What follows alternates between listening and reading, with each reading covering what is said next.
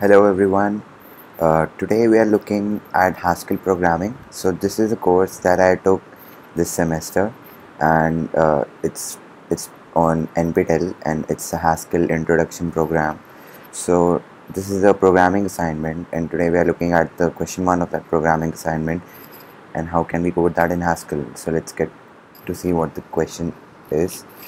So first question that we are doing today is define a function replicate whose type definition is it takes in a string and returns the string, and it's such that it repeats each letter twice. And the example is, if I say replicate a b c d e, it should return a b b c c d d e e and so on. And if I enter a single space, so it should return a double space. Okay, let's open our editor over here and first write the definition. It's replicate double colon takes in a string and it returns a string. Now we say replicate. So if we enter nothing, what do we want? We want nothing. So when the input is empty, the output should be empty.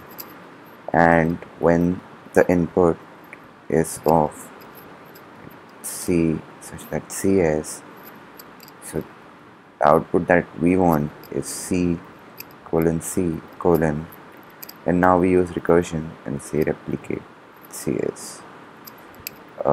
That's it. That should be it. We can open up the terminal over here. We type GHCI and then we load the program. So :L question1.hs, it says compiling main, so it loaded it properly. Let's just take in the examples that they mentioned.